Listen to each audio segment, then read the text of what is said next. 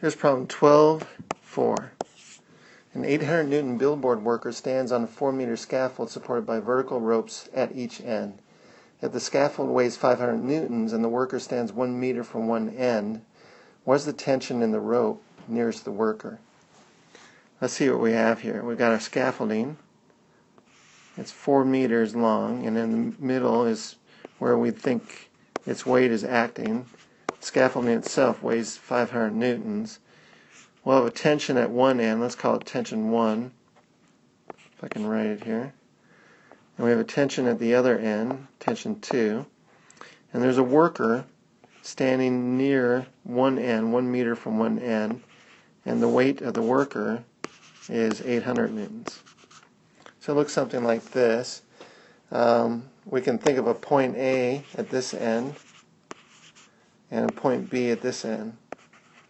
And we're asked to find the tension in the rope nearest the worker. So we actually want to find T1 in this case.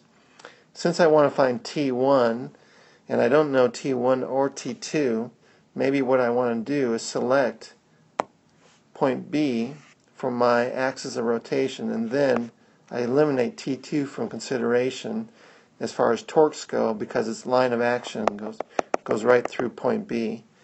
So now, with that under consideration, we can think of a torque diagram that looks something like this. I got tension 1 with a moment arm of 4 meters, and I've got this 500 newtons with a moment arm of 2 meters, and I have this 800 newtons with a moment arm of 3 meters. The 500 newtons and the 800 newtons forces are trying to make this thing rotate about point B with a positive torque.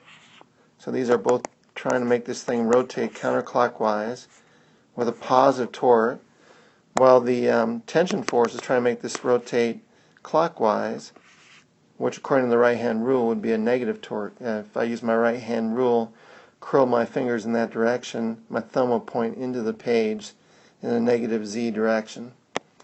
So these torques should balance out such that the net torque is 0. We have the summation of all the torques about B is equal to 0, and we have two positive torques.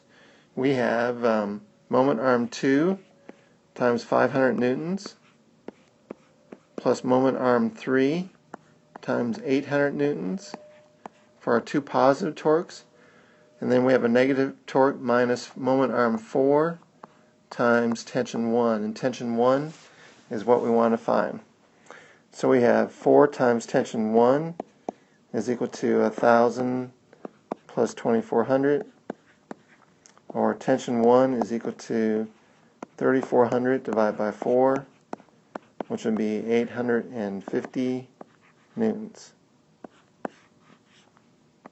So the force in the tension in the cord nearest the worker is 850 newtons. Answer.